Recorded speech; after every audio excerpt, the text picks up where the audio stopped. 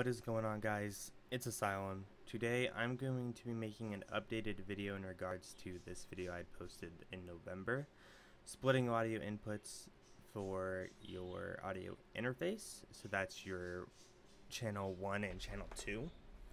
So my device I'm using is a Scarlett Solo. So my first input is an XLR for my mic, and my second input is a 1/4" input. And I was doing this rudimentary way of splitting them separately so I can control the volumes independently.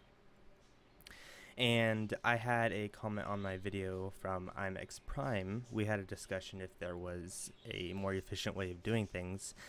The only way that I know how to do it was this method right here. And yes, it does work, but it's a little too complicated and it requires additional software, and it's not ideal, right?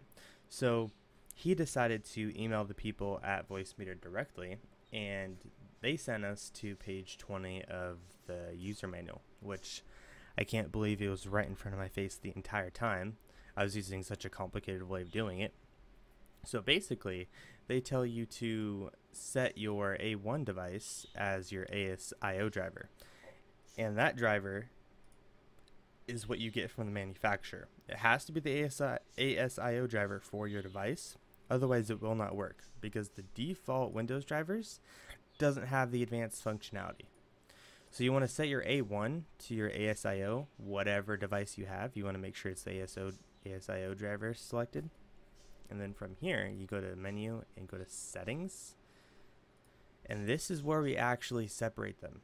So if you see right here, you'll see ASO, Focusrite, USB, ASIO as your A1 out. That's what we just selected here. For the patch ASO input to strips, the strips are essentially these right here. This is strip 1, strip 2, strip 3. You see it right here, 1, 2, and 3. So basically, you're going to patch the inputs on your device. I don't know what device you have. Mine is a Scarlett Solo. So you're going to patch my first channel into strip 1. So make sure 1 is selected on both of these because it's the left and right channel.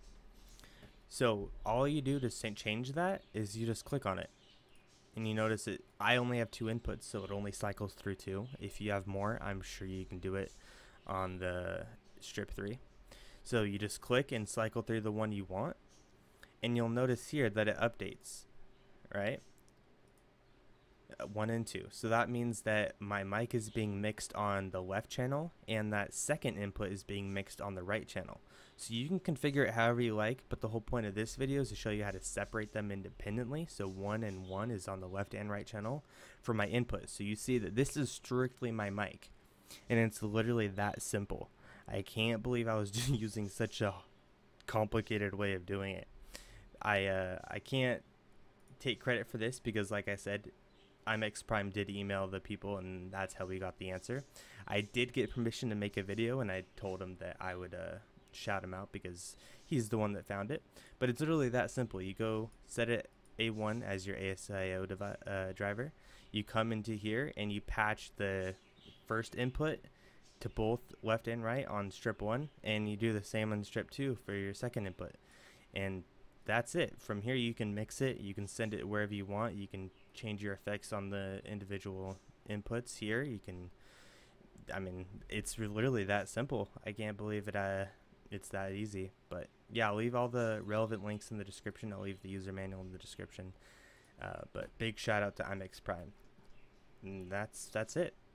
Thank you guys for watching, and I hope this helped. If you guys have any issues, please leave a comment, and I promise I'll get back to you. Other than that, I'll catch you guys later.